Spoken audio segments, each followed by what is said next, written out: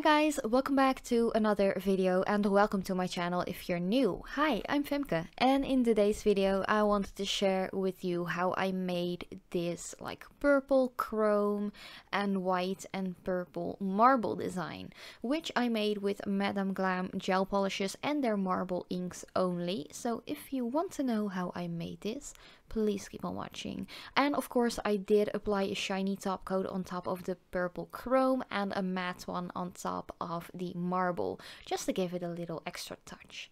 So you want to start off with clean nails. As you can see here, I had to chop off my pinky nail because I actually was growing out a massive tear and it just fully grew out, so I had to cut off the free edge just to make sure the cut was completely, or the tear was completely off of my finger. But for the thumb as well as the pinky and the ring finger, I'm going in with the metallic base coat. That is a step that is pretty much necessary because I am going in with the silver metallic, or like the chrome color, and on top of that with the jelly purple color, which is from one and the same collection, by the way. Madam Glam came out with a beautiful chrome collection and I'm pretty much obsessed. So here you can actually see that silver, it's kind of like liquid silver or liquid mercury or something like that. It looks so cool, but the only thing is it can be a little bit hard to apply without any streaks. You actually have to let it sit for like a couple of seconds before curing it, because otherwise you will have all of your brush strokes in there, and that will definitely be peeking through once you go over it with the other metallic color. I'm going in with Iron Woman, and this is a beautiful purple jelly kind of like polish, but it is perfectly combined with that silver metallic base. Oh, it's so beautiful. But yeah, just apply it with thin layers. You can go over with a second coat if you want to. Of course, you want to cure each layer for 30 seconds in LED or a full minute in UV, of course depending on what kind of curing lamp you use. I only have LED lights, so yeah, for me it is pretty easy and pretty quick with just 30 seconds. And of course, remember to always cap off the edges to make sure that your manicure lasts a longer period of time. And yeah, just apply as many or as little coats as you want to get your desired or wanted effect. So yeah, just cure that and you can go in with your top coat. I am going in with the No Wipe top coat by Madam Glam. The title, or at least the name of the product, already explains. You don't have a sticky layer after curing this one, which is something that I really like, and it gives a really nice high shine as well, which was also something I really love whenever I'm doing chrome or metallic-y kind of nails. It just has to be shiny in my opinion. I just really love that best. And of course, don't forget to cap off the edge with the top coat as well, and make sure that there isn't any gel polish on the skin or the cuticle area, because you don't want to cure that into the skin. Off camera, I have already applied that silver metallic base, as well as the metallic base coat, of course, and that purple jelly color to the pinky and the ring finger. I just did that off camera because it was kind of like similar to what I just did to the thumb, so I felt like to not make this video super long, just to skip that and continue with the other two nails, which I am applying the regular soak off base coat to at the moment. And yeah, as usual, I am working with my non-dominant hand whenever I'm doing any gel designs on my own hand. So sometimes I'm a little bit out of frame or a little bit out of focus, and it does take a little longer than usual if I would do my nails. So just keep that in mind. I work with both of my hands, and of course the more you practice, the faster you will get, but sometimes it's still a little bit of a struggle and a learning curve for me as well. But after your base coat has cured for 30 seconds, I'm going in with 2 layers of perfect white to each of these nails and just apply it as like perfectly as possible, especially if you're working with your non-dominant hand. It's okay if you spill a little bit onto the skin, as long as you remove it in a proper way as well. I always remove it with my fingernail, but of course I clean off my fingernail with a little bit of rubbing alcohol. You can use a brush for that as well, but since I am working with my non-dominant hand, it works better for me to just remove it with my fingernail and then just clean that off. But a brush works really well, especially if you're working on other people or if you're working with your dominant hand. That way you're more steady and it gives the best results. But yeah, it's totally up to you what your personal preferences are, what that matter. Yeah, I just cured that perfect white.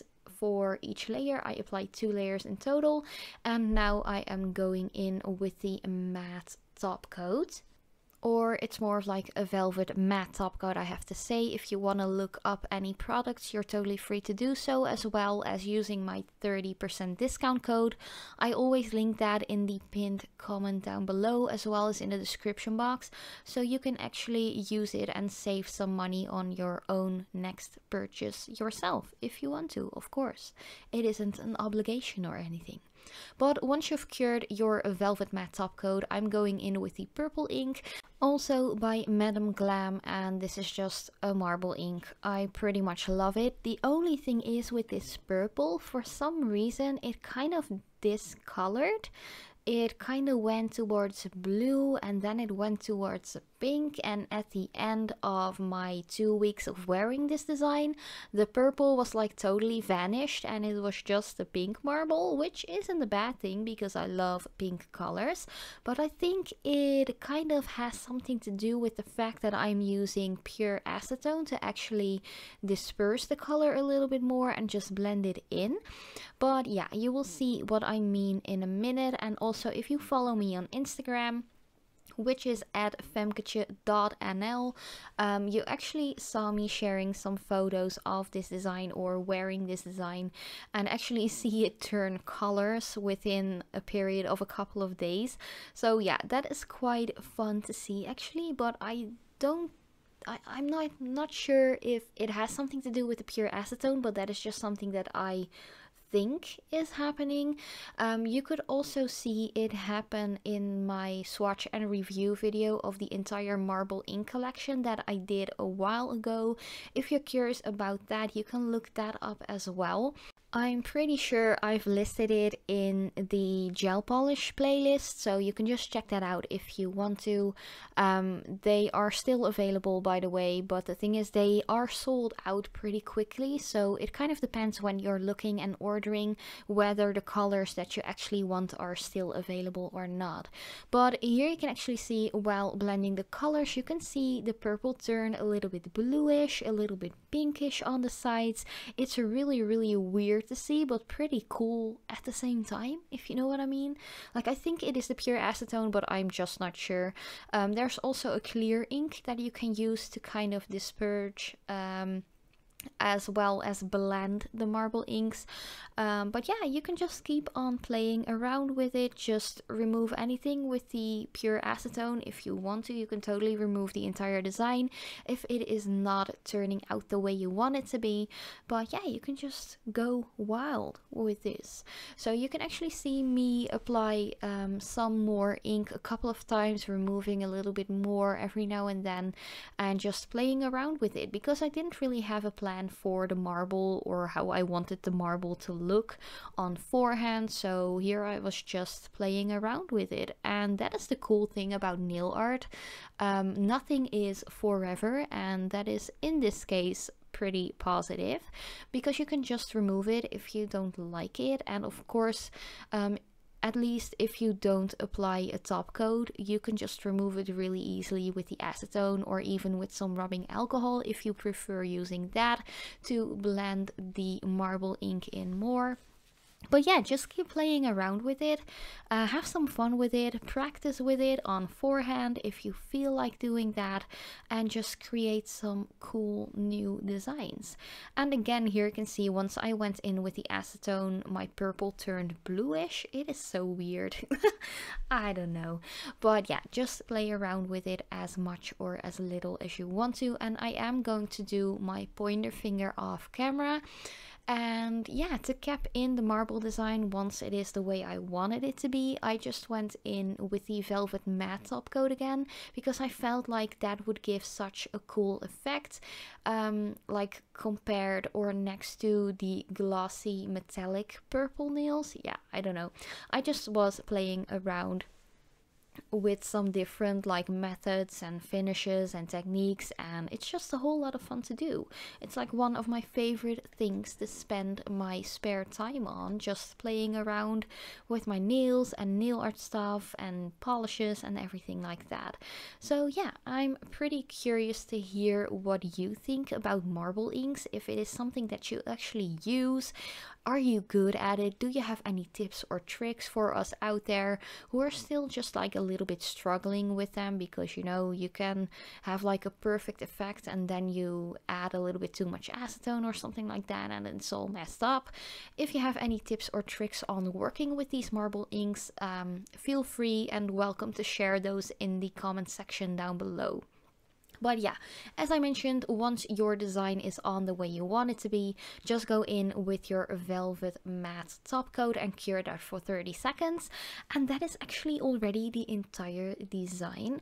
One thing I do want to mention is, of course, I had to chop down the entire free edge of my pinky nail because there was a big tear in there like a month ago and I really had to grow that out. So yeah, just to be safe, I removed the entire tip, but I hope to grow it back long again soon. But thank you guys so much for watching. I really hope you liked it, and as usual, I hope to see you in my next video.